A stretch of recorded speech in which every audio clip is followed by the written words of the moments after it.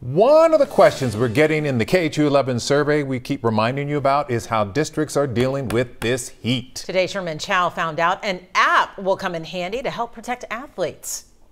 So the question of whether athletes in high school, any kind, not just football, maybe it's baseball, maybe it's track, can practice outdoors these days all depends on this little guy. It is called a wet bulb thermometer, and the magic number, it must be below 91.2. We shot this earlier in the day at 11:30 a.m. and the heat was already brutal. There is ice, water, brakes, all the traditional cool-down aids. But this year, something new, the wet bulb, which reads humidity, the ambient temperature, wind speed, and then I think that the radiation angle and things like that puts it in some fancy formula and gives us a temperature reading that determines, what we can and can't do.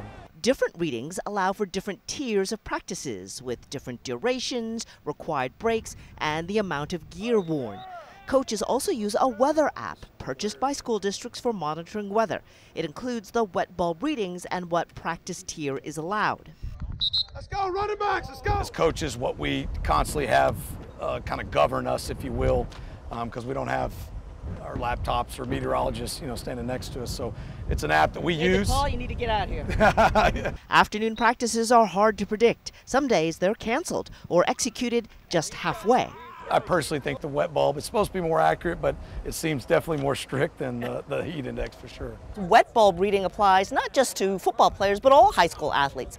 My kids happened to run track when they were in high school, and on hot days they would pour water onto the surface of the track so that sprinters' hands could tolerate the heat. It is a little toasty when they get into those starting blocks. All kinds of new and old ways to try and keep kids safe.